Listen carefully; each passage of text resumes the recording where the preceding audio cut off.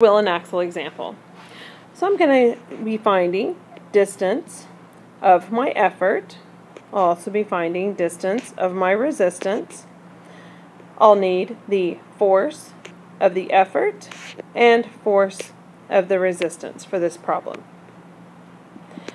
Alright, so my distance of my effort is going to be where the effort is put, and I know that it's going to be on the rim of the wheel. So it tells me here that the wheel is 3 feet. Let's say 3 feet.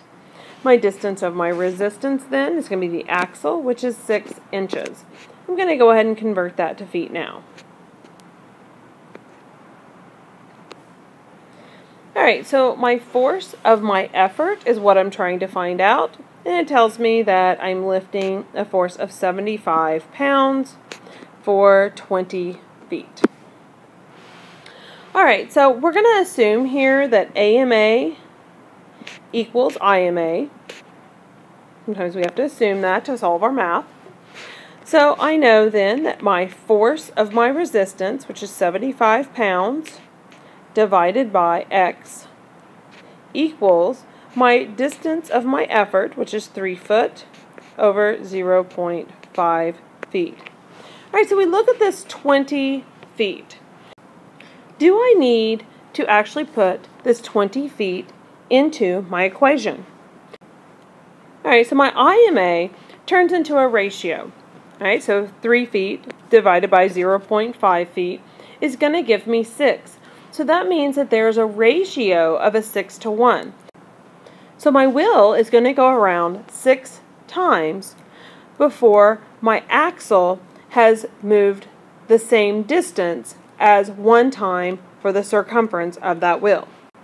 So my ratio isn't going to change. It really doesn't matter if I'm looking at 20 feet because we're still looking at that same ratio of this 6 IMA. So all I have to do is just plug it into AMA equals IMA, and really this is just some extra information that I don't have to use. Alright, so then I say 75 pounds times 0.5, and then divided by 3 feet. Right, my feet are going to be canceling out, and I will have 12.5 pounds. Alright, so now it's time to see what I can find in the kitchen. In the kitchen here is another great example of a simple machine. We're looking at the wheel and axle. In this one, I'm going to be looking at this knob. The knob itself is your wheel. So if I turn, I can turn it on easily. But if I take it off, we're looking just at the axle, and I try to turn just the axle, it's very difficult, and I actually cannot get it to turn on. If you've ever had one of these break off, a lot of times people will go and get some pliers to be able to turn it on. Again, we're increasing our mechanical advantage by doing that. Okay? So now, whenever we're looking at our ideal mechanical advantage, let's start by measuring the axle. So we're going to use, I'm going to start here at the 1, like I have in the past. It's not very easy to see here. It's not focusing very well.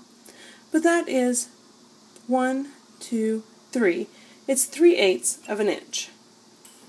Right, so the diameter of my axle is 3/8 of an inch. Now I put the knob back on. Okay, that's my wheel. So the wheel, I was using my effort here. So let's find our diameter of our wheel by just using the actual raised area. Okay, let's see if I can get a good look at this. Okay, and that is 1 5/8 of an inch. Okay, so 1 5/8 of an inch. So now I can find, by using those diameters, I can find my ideal mechanical advantage. Okay, so IMA equals dE over dr, which equals 1 5/8 over 3/8 of an inch. I'm going to simplify that to 1.625 inch over 0.375 inches. My inches are going to cancel out, and that equals 4.33.